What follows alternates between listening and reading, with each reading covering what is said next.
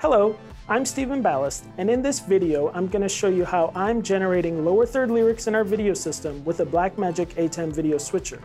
I'm also going to show you how I only have to program once for both our main projection screens and the lower thirds in our video, even though these are run on two different machines with two very different formatting requirements. So first of all, let's talk about how I'm generating the video overlay and getting that into our ATEM switcher. The lower thirds come from a computer with a Decklink Extreme 4K card installed that is running SongShow Plus worship presentation software with their additional Decklink plugin.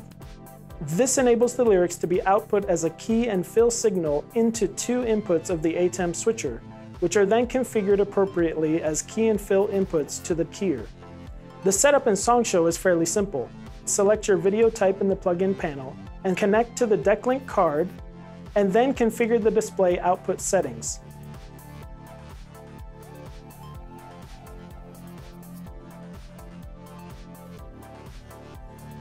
Finally, make your background transparent in the display properties, and you're ready to output overlaid lyrics. There are a couple attributes of SongShow that make the programming of lyrics once for both my projection and video overlay machines possible. First, SongShow uses a database to store all of its content, and that database can reside on another machine and be accessed over a network.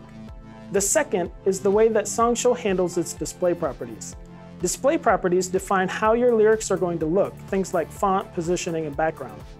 For my projection computer, I want to have lyrics centered and with a background.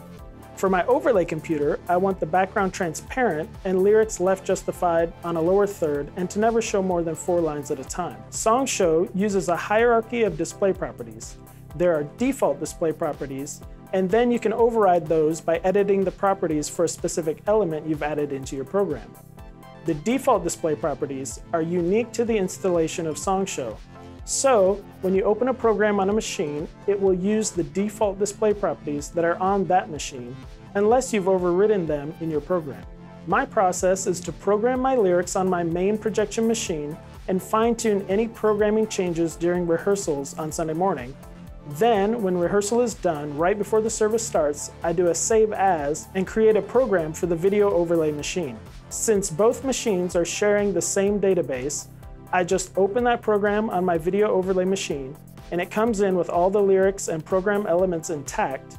But because the default display properties are unique to each machine, the video overlay computer will show the lyrics with a transparent background and text in the lower third. And the main projection computer will still have its centered text and backgrounds that I've set up in its default display properties. This also guarantees that both machines are going to be programmed the same and show the same correct lyrics during the service. I hope this video has been helpful in showing you one solution for creating lower third graphics for your productions, and also a streamlined process for programming once for both your video and projection.